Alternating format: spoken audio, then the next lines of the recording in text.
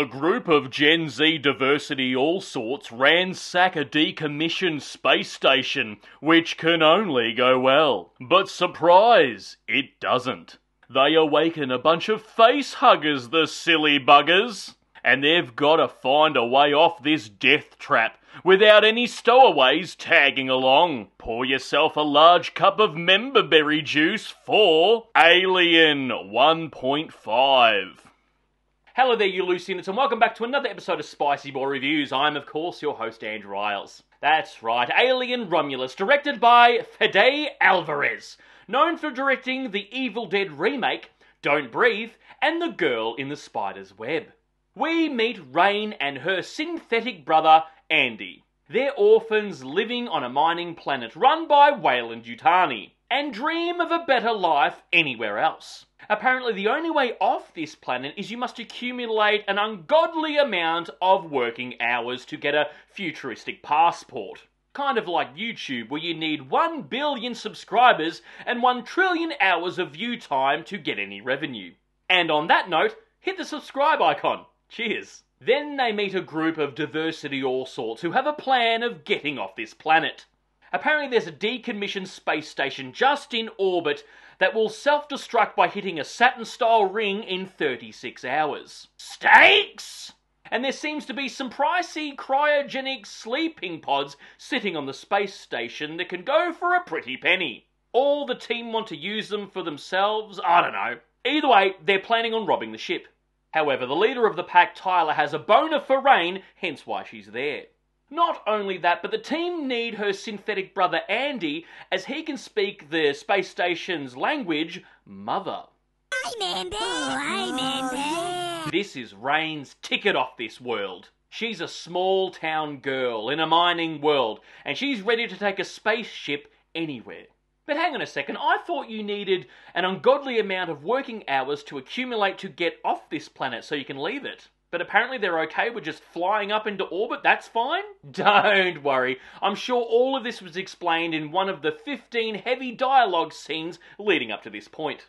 So anyway, they get on a ship and leave to orbit immediately with no consequences. They arrive at the space station, creep around for a little bit, and it's about the 45-minute mark when they wake up some face huggers. And wouldn't you know it, one of them gets knocked up by a facehugger, and we've all seen an Alien film, so we know how this is going to play out. But if you haven't seen an Alien film previously, fear not, because we get a cameo from a horribly CGI'd, de-aged Ash back from the dead from the first Alien film that gives the characters some exposition dumping on what's to be expected next.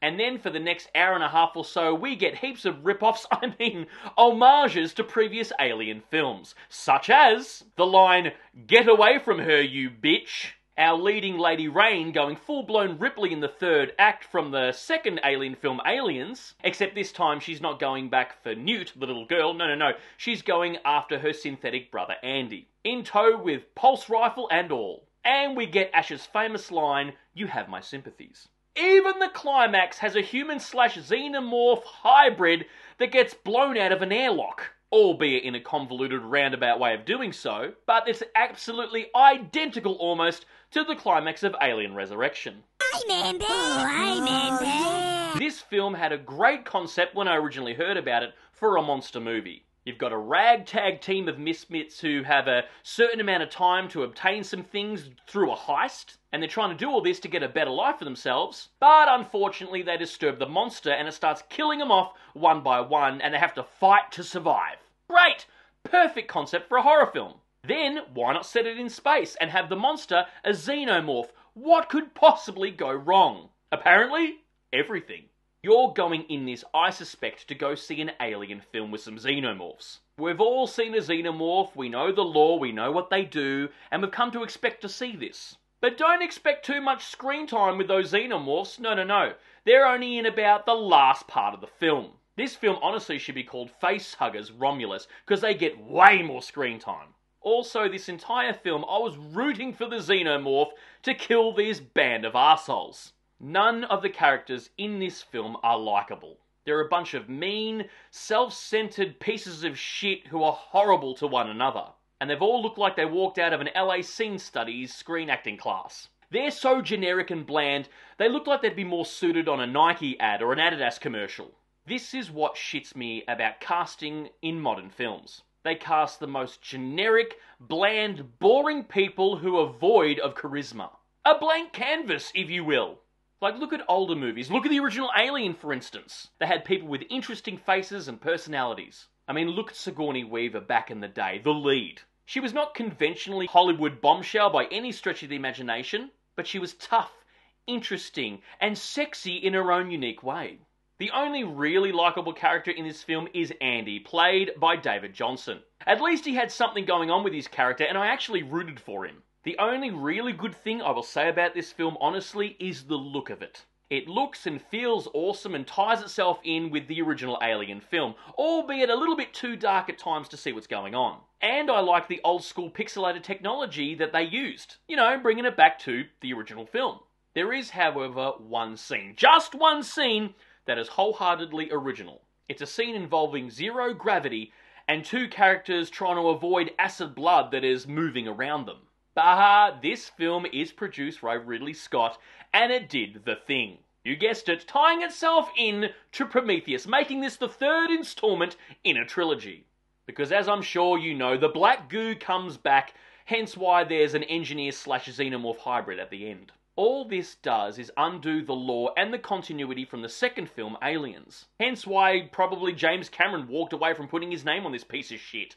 And coming back to the de-aging CGI of deceased actors. Bringing back Ian Holm from the dead for a cheeky cameo, I fear we're walking a very tight rope of bad taste here. It's becoming more and more common in modern films, digging up old deceased actors for cameos. I mean, they brought back Peter Cushing as Grand Moff Tarkin for Rogue One, along with Carrie Fisher. The Flash film dug up what they claim to be old footage of Christopher Reeves post-mortem. And a deceased Harold Ramis came back in Ghostbusters Afterlife. This all feels a little bit icky and slightly morbid to me. But we're living in the age of AI. I mean, hell, most Hollywood scripts are probably written by AI. I mean, how else do you explain Madam Web?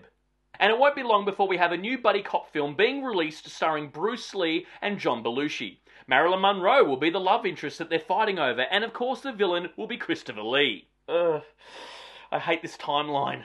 Anyway, this film had a great concept and idea, but ultimately it shat the bed.